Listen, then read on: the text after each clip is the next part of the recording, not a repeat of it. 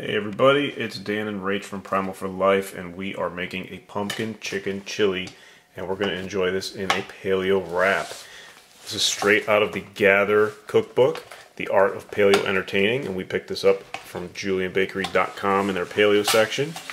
And Rach is cutting up some chicken now, and we have some peppers and onions right here, and we're actually halving the recipe. It normally calls for it serves 12, and we're going to set it up to serve 6.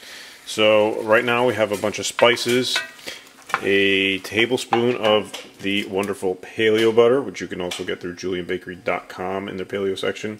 It's a French style clarified ghee. It's very, very, very, very low in lactose. So if you're lactose intolerant, you might want to try this stuff. And it has vitamins A, D, and vitamin K, which is a hard to get vitamin. Very tasty, very creamy, and I like to use it in some of the finest of our recipes. So we have some of the spices, some chicken, and that paleo butter in here with the onions and peppers.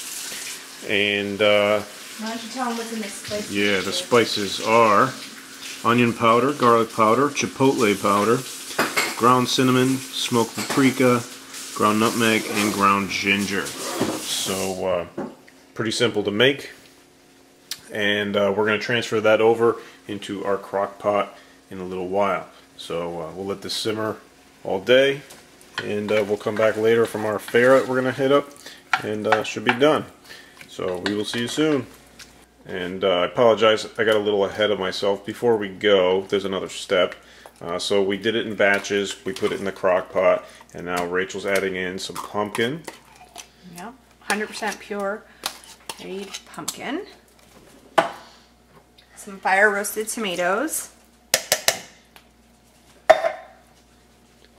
We're going to add some tomato paste. Tomato paste, in case you didn't catch that. Sorry, I wanted to clean off my spoon.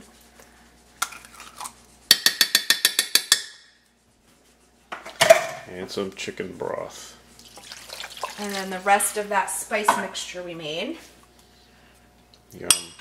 Some salt. So we got the Quantum Pink salt, available through julianbakery.com. Great. Just to taste, so. Yep. Great blend of salts. And some pepper. I'm not going to go too crazy on the pepper because we have like chipotle pepper in there.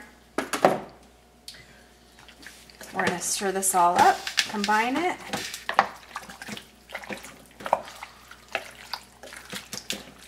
And you can do this on the stove top as well. Like Dan said, we're headed out to a fair. So we want to get this in our crock pot and have it cook while we're gone and have our dinner ready when we come back.